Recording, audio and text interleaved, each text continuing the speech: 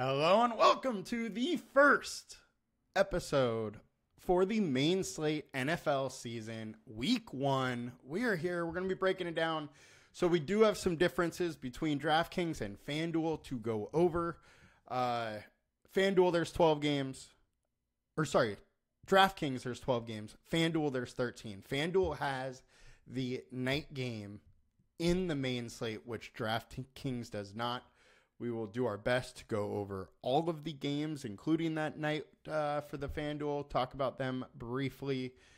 Also, want to bring up, if you are on FanDuel and you are unaware, they added bonuses to their scoring, like DraftKings.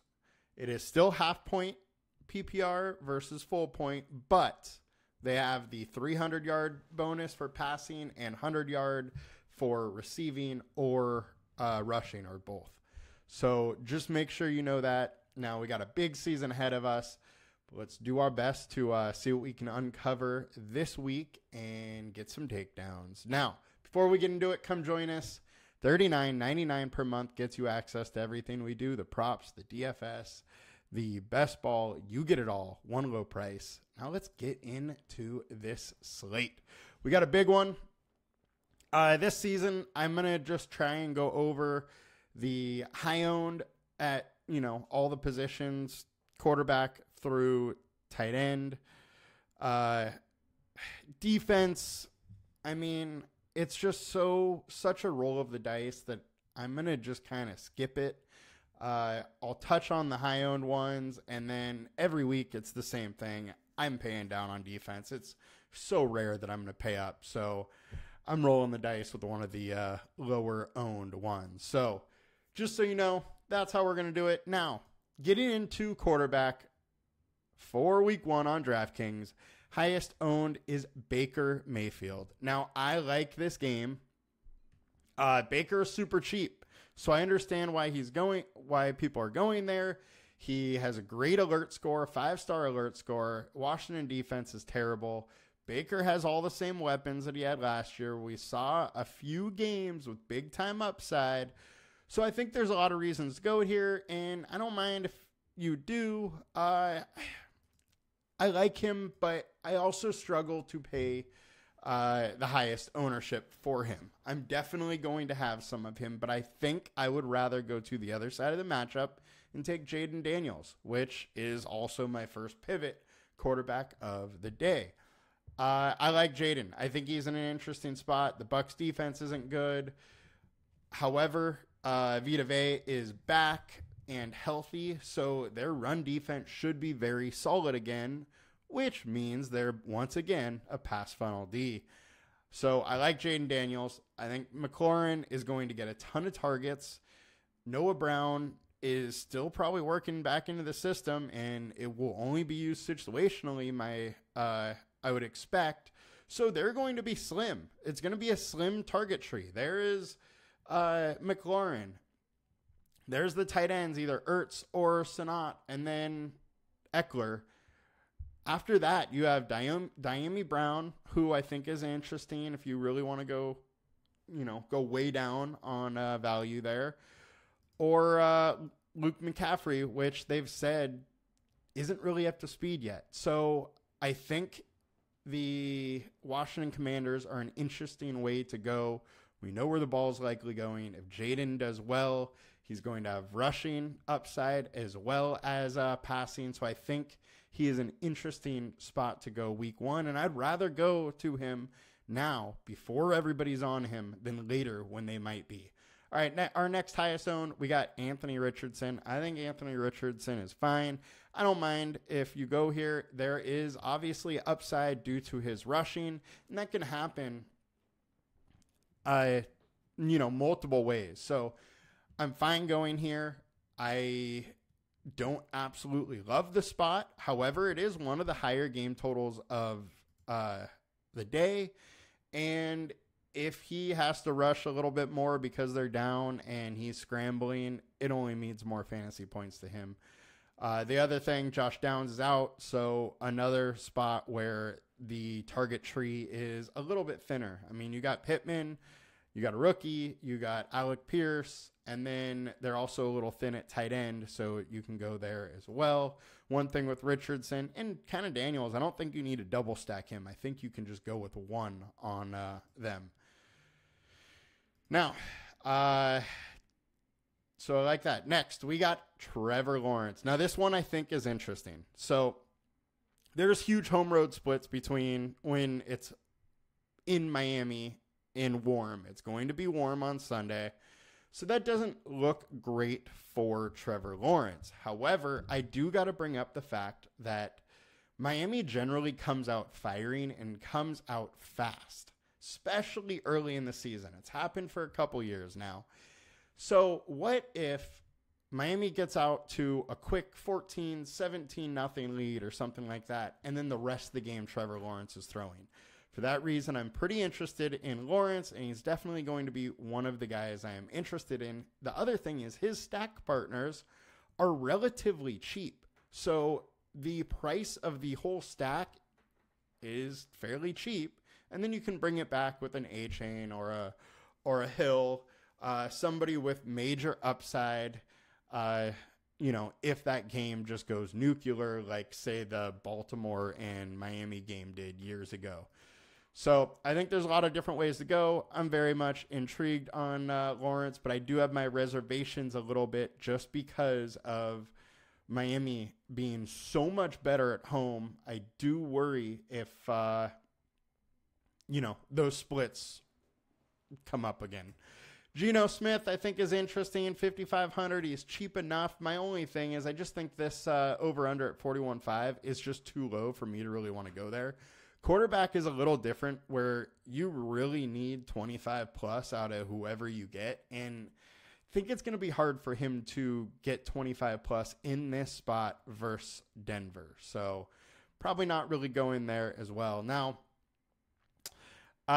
Josh Allen, I do expect to be a little higher owned than 11%, but he is absolutely one of my best or one of my favorite plays. Simply put, Arizona is awful on defense. Their offense also has got a little bit better, so maybe they can stay into this game a little bit more. And Josh Allen, since he took that or got the new OC, he crushed the back end of last year. And I mean, it's hard to argue with a Josh Allen pick. All right, now it's a little more pivot time here. So we talked about Jaden. The other one, I like Kyler.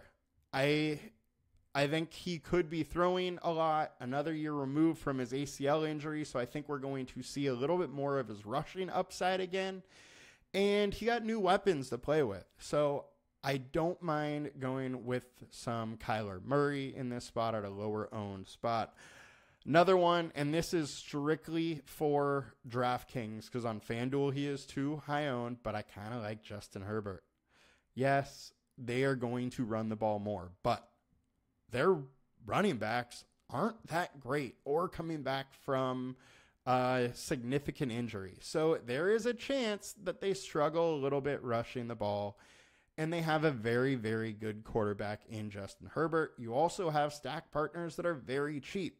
So you could have a super cheap stack with the bring back from the Raiders and then just have absolutely, studs for the rest of your lineup. I think it's a little interesting play. Also, if you look at what he's done against the Raiders, 2 30-point games, a lot of mid-30s or mid-20s. At 5,800, you could do worse than that. And you have Josh Palmer and McConkey there, both of which I think are a great value play. So I think that is a very interesting one to go to. And that'll kind of round out our DraftKings quarterback. Now let's get over to FanDuel and see what we got here. So our high owned on FanDuel, we got Josh Allen. Obviously, very interested in him and willing to go there. Matthew Stafford. So this is the Detroit and Rams game. I love this game. 52-point over-under, highest of the week. And I think you're going to need pieces of this game. I don't mind going to Matthew Stafford. You got Puka, who is totally off the injury report, a healthy Cooper Kupp. So definite, good, solid stacking partners. Higbee's out, so the target tree is even smaller. Definitely reasons to want to go to Stafford. With that being said, I think Goff on the other side is also in a very good spot. My only worry about Goff is that I do think the Rams may be able, or you might be able to run against the Rams a bit this year. And if that is the case, you're going to get a ton of David Montgomery and Jamar Gibbs, both of which I think are in a good spot, by the way. So I love this game, and I want pieces of it, whether that be, quarterback stacks or running backs. Time will tell with my lineups, but I am absolutely going to get pieces of this game on FanDuel. It is a big one that we definitely need part of. Trevor Lawrence, we talked about. Jaden Daniels, also talked about. Tua, we didn't. He is still one of the higher ones, but I do like this game environment, and Tua starts hot every single year. His biggest games have been in the first half of the season for the last couple years. This is an interesting one. They could come out firing right away, and if Jacksonville is able to keep into the game a little bit, then you may need pieces of this game, and Tua is going to be a little bit interesting. I do like him more on FanDuel. I think his price on FanDuel is better than it is on DraftKings. So that is that. And the one thing I also want to say about FanDuel is just it's harder to go down to the value quarterbacks here. And when I'm saying value, I'm saying guys like Sam Darnold.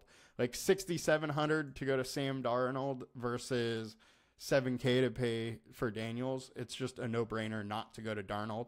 Darnold might be usable on DraftKings.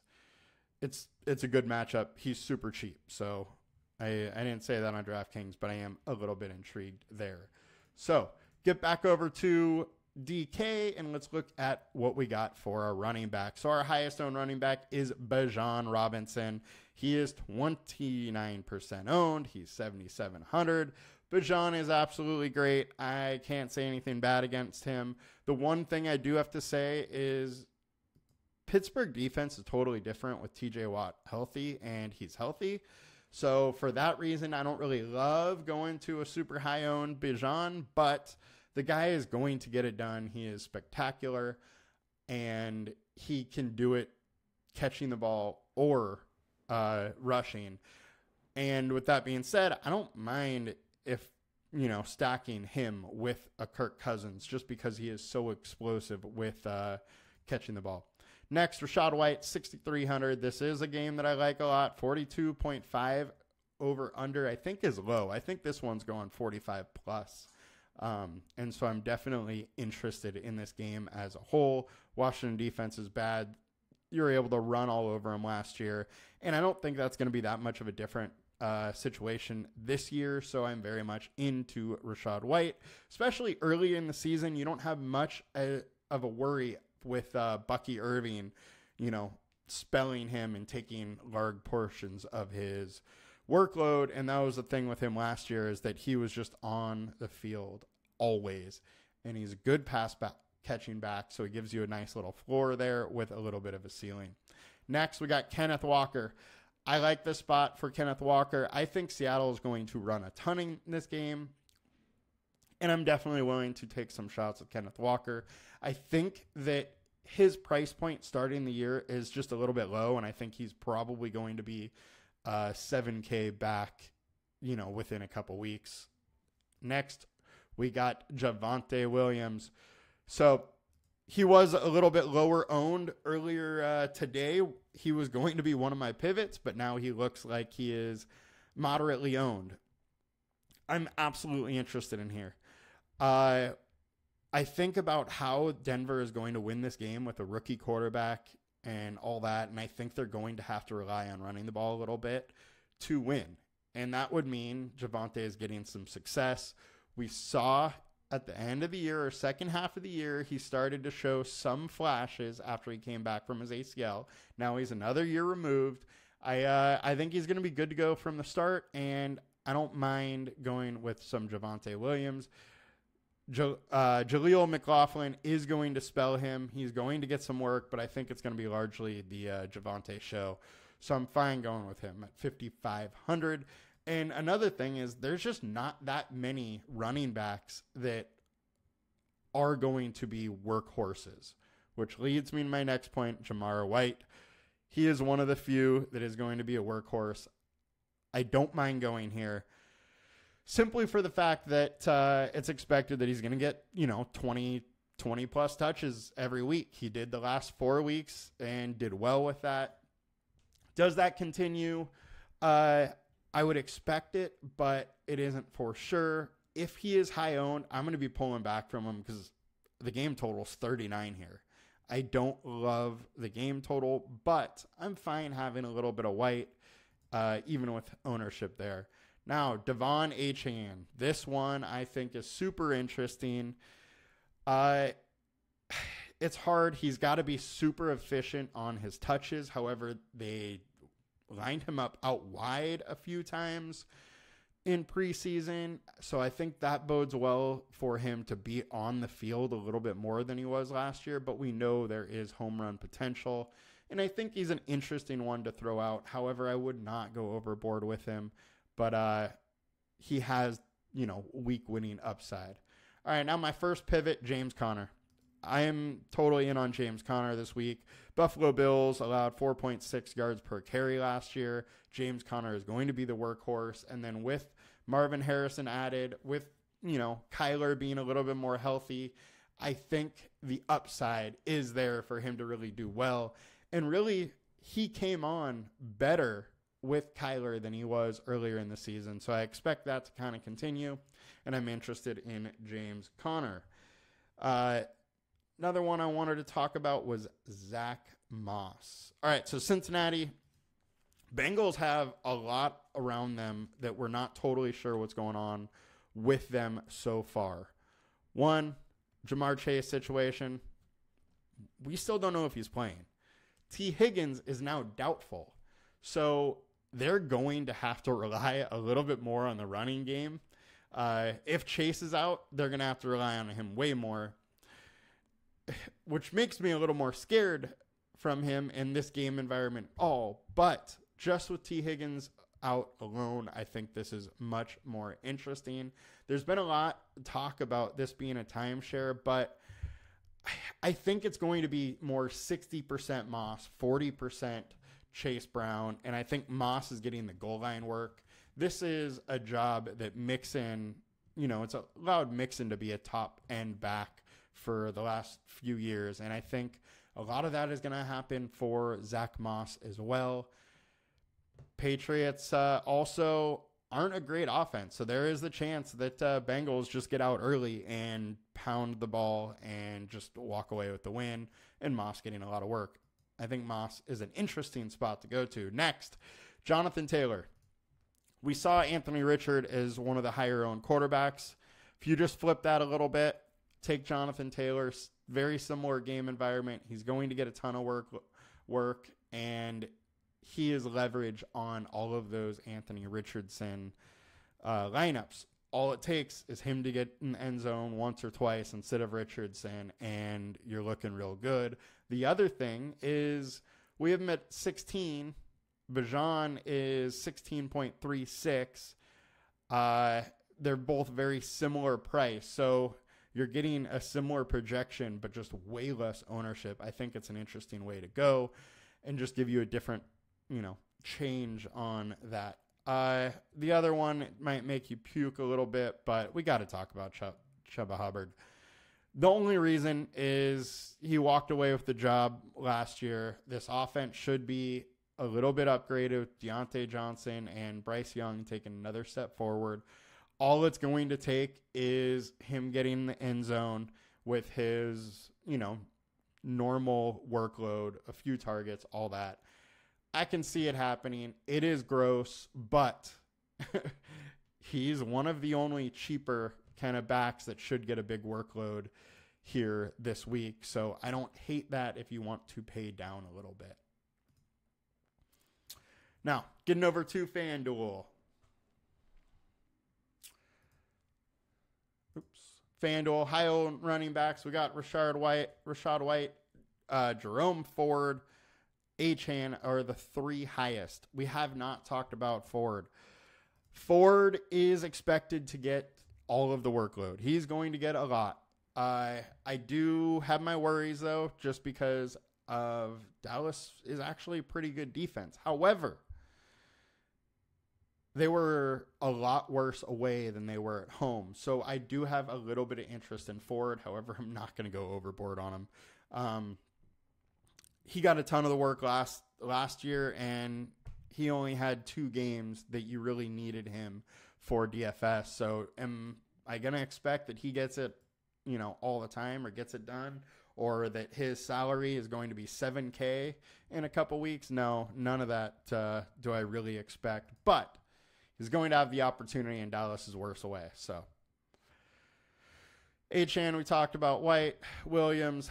I think Kyren is a super interesting spot. I like all the running backs in this game, and I actually might prefer just paying down to David Montgomery than any of them.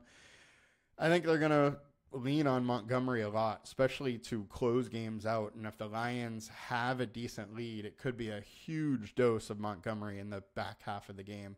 So definitely like that. Also, Gibbs is still working back from an injury, although he is supposed to be a full go.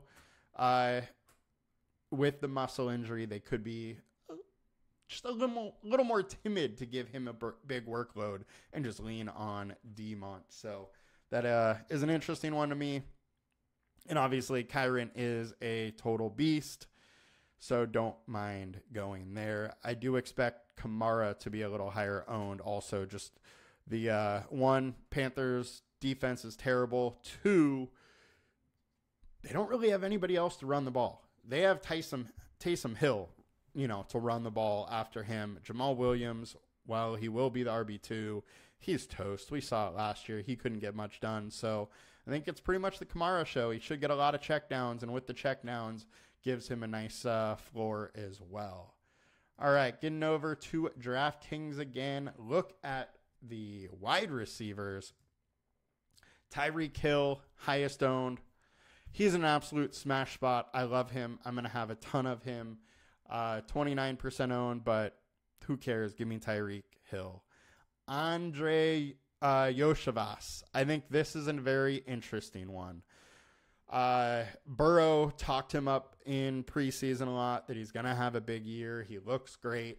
And now we have a situation that T. Higgins is doubtful.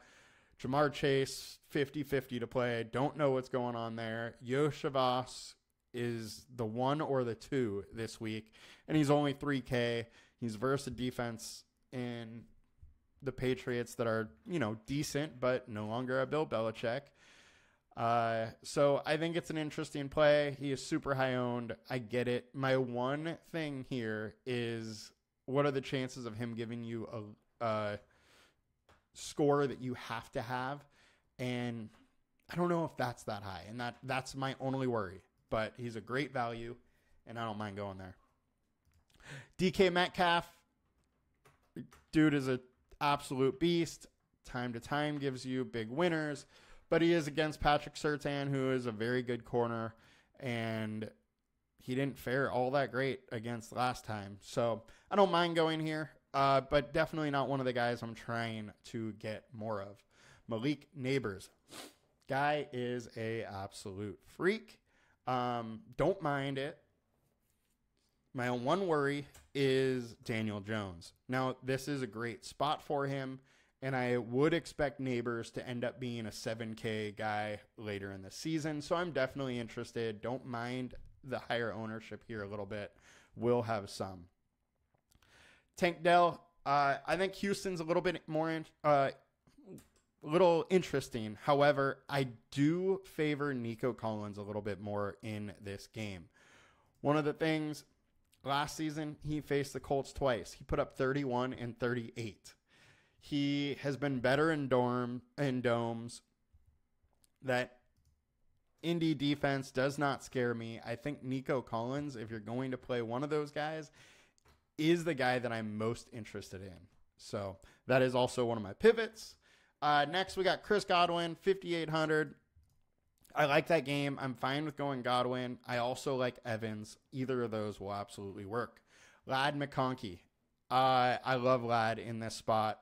You have a situation where Palmer, although he's going to play, was added to the injury report late. DJ Chark is out. So they're going to be... Oh, they also released Parham. Don't have Everett anymore. Obviously, Keenan and Mike Williams are gone. I think McConkey is going to be set for a big workload at 4,700 versus a defense that isn't that great. I think you have safety here at 4,700, and he could give you a decent floor. Josh Palmer is also very interesting. I like both of them. And just due to the pricing of this game, I'm going to get some of this game. The total's low, but I think, one, there's, smaller target trees for both teams. I think there is some interest in this game for that reason, and definitely in Ladd McConkey. He's going to be a guy I have a lot of. CeeDee Lamb, my big worry here is that he just signed, just getting back to work. Now, he's so good that none of that probably really even matters. But it's not a great spot for him versus Cleveland, who has a pretty solid defense. Roma Dudinze is going to get probably pretty chalky, being that he is 4K. Keenan Allen is questionable, so you got to worry about that a little bit. And that Tennessee offense or defense has been terrible the last few years against wide receivers. So he's a little bit interesting. I wouldn't go overboard. If he gets super high owned, I just worry about him actually having a slate breaking game. All right, let's talk about more of my pivots now. One of them is right here. George Pickens. I think Pickens very interesting. I do expect Falcons to have a better defense than they have in the past, but Pickens has absolutely crushed when it's been without Deontay Johnson. And the fact that he has, 3 games that would have just straight up won you a GPP and he's only 5,700, I got to look at it a little bit. The other thing, Russell Wilson is questionable, and I have seen some reports saying that he's probably not going to play and it's going to be Justin Fields. If that's the case, I'm even more interested in Pickens. It seemed like they had a nice rapport, and I just like the upside of the offense more with Fields than I do with Wilson. Wilson, you know what we're going to get. We're going to run the ball a ton. They're going to protect it, and that's that. I don't think Wilson's going to make the offense better. Fields is going to give mistakes, and he's going to lose you games, but he can also win you some games. So that's the difference there. But either way, I'm a little bit interested in Pickens.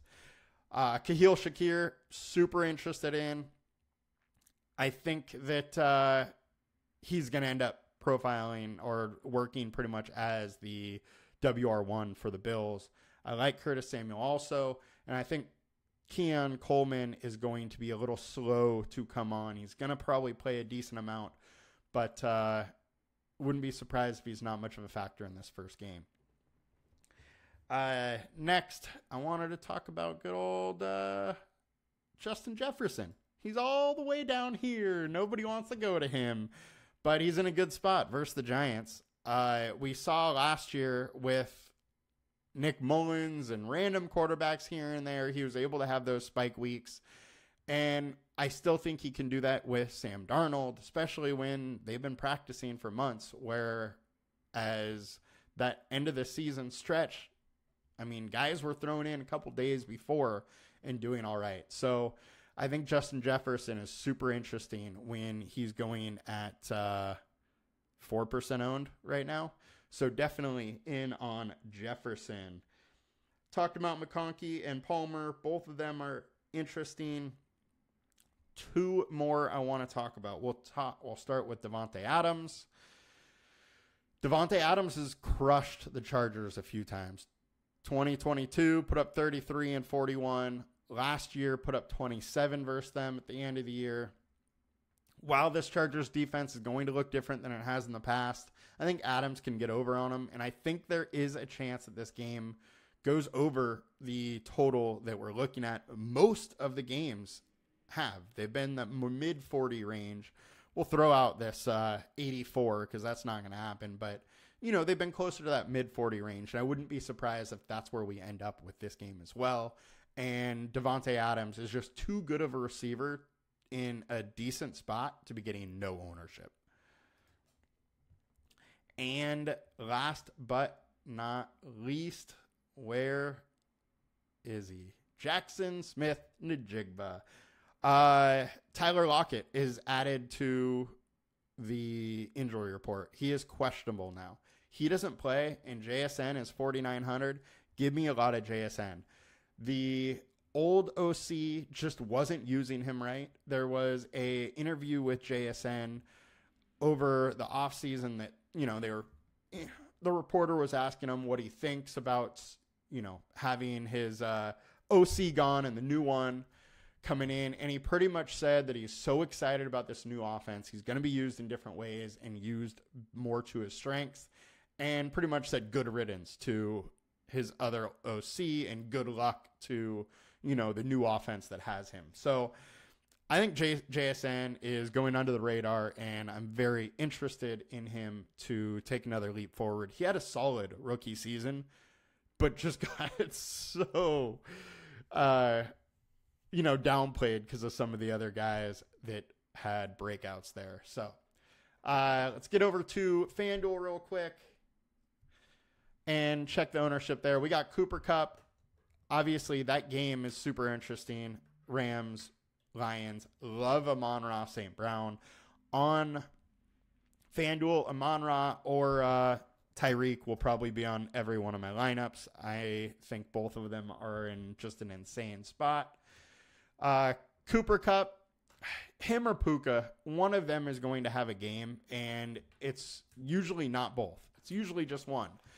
So one of the two, I think, is super interesting in pretty much all Detroit Lions stacks, and don't mind going there.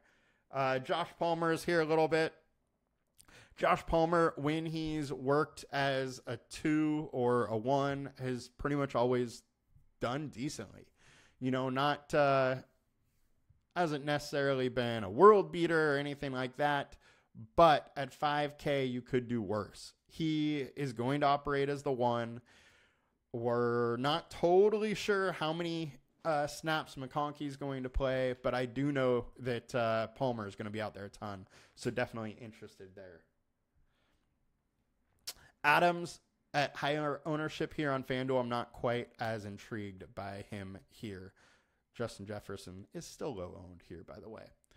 All right, now let's get over to tight end and try and wrap this up quickly here. Our high-owned tight ends, Kyle Pitts, Jake Ferguson, Dalton Kincaid. I got to warn you with Pitts, he did have some sort of muscle injury. He was limited the last week. He's going to play, but some cause for concern there. Outside of that, I think he's fine, and I'm probably going to have some. Jake Ferguson is a guy that I'm very excited about this week. With Lamb out, maybe Lamb isn't quite conditioned enough for football. I mean, I'm sure he's, you know, just insanely talented, so he'll probably be fine regardless. But Ferguson's kind of the number 2 on this team, so I'm a little bit interested with him if Lamb takes any snaps off or anything like that. Dalton Kincaid is an interesting one with all the movement in the Bills, and we've seen big target shares going his way. Can he get it done? Absolutely. Definitely a little interested there. Granson is probably going to get some work. They are thin at tight end for the Colts and no downs, so that middle part of the field, tight ends are going to roam, and Granson becomes a little interesting. Evan Ingram, it's going to be him or Kirk. It's probably not going to be both. So I definitely a little intrigued there. And Jonnu is super cheap for his athletic ability, and I'm a little bit intrigued by him just because the fact that McDaniels is so good at scheming his pass catchers into open space. He's got big time speed, so I am interested. I do have to say, however, tight ends have never really been that much of a thing for Miami.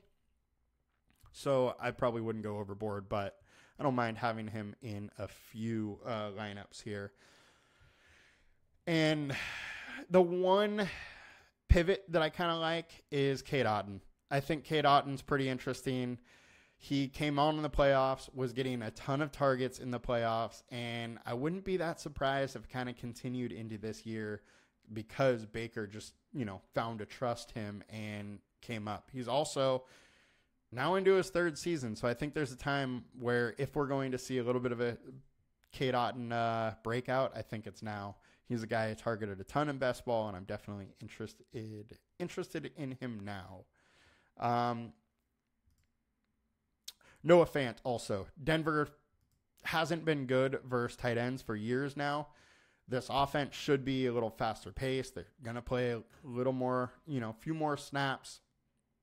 And they got rid of their other tight ends. Fant is actually going to run a lot of routes, play a lot, and I have some interest because of that. He's also always been a pretty solid player in, analytics, and is forecasted like he should be really good, just hasn't actually came out.